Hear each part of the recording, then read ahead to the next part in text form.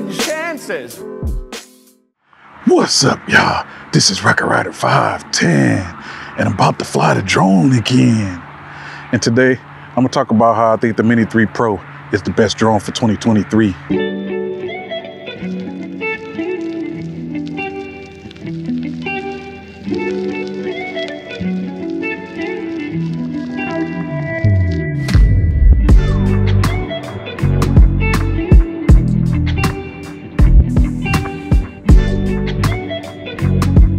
All right, so I gotta be fast about this.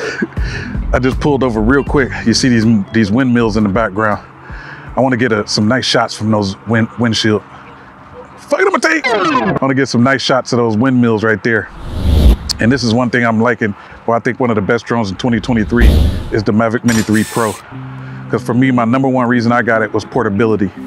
I'm able to throw it in my backpack, and you know, I keep my backpack with me wherever I go. So if I see something interesting, I can just throw it up in the air.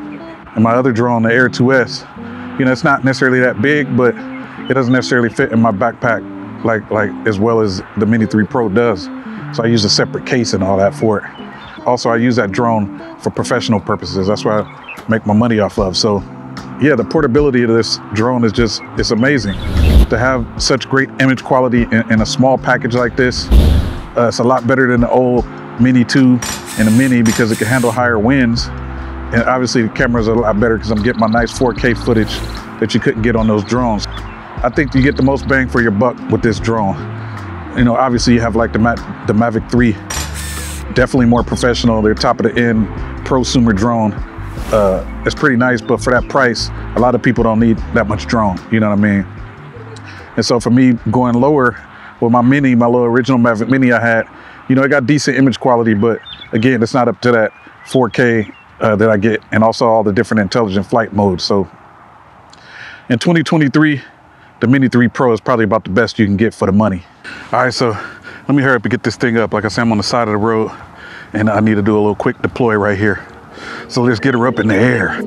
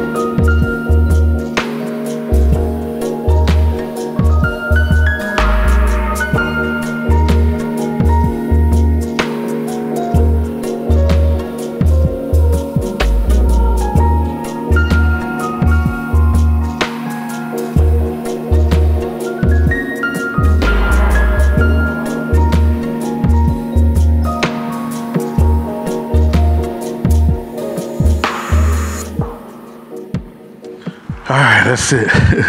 That was exciting right there. A little nervous. I didn't realize those things are so tall. I had to get up to 400 feet to catch them. Yeah, I was a little nervous getting up there. Like I said, it's like 400 feet to the top of those things. So that was exciting. It's definitely windy out there. hence the windmills. So yeah, this is just a little short one. Just the kind of thing, it just reminded me while I was doing this of why I like this little Mini 3 Pro so much right here. The portability right here, it was my #1 reason for getting it, because image quality is probably on par with the Air 2S, although the Air 2S does have a larger sensor. But this is pretty close, but also has a smaller aperture, or larger aperture, you should say. So you have better low light performance, and it has a little bit better resolution. So they're pretty equal, but all in all, for me, in 2023, the Mavic Mini 3 Pro is about the best drone you can get for your money. So let me know what you think in the comments below. What's the best drone? I'm gonna hurry up and get up out of here now if I get jacked up out of nowhere. So if you're new to the channel, hit that subscribe button, and the rest of my YouTube focalizations, y'all hit the thumb nuts. All right, this is Rocket Rider 510 doing crazy flights again, and I'll catch you on the next one. I'm out.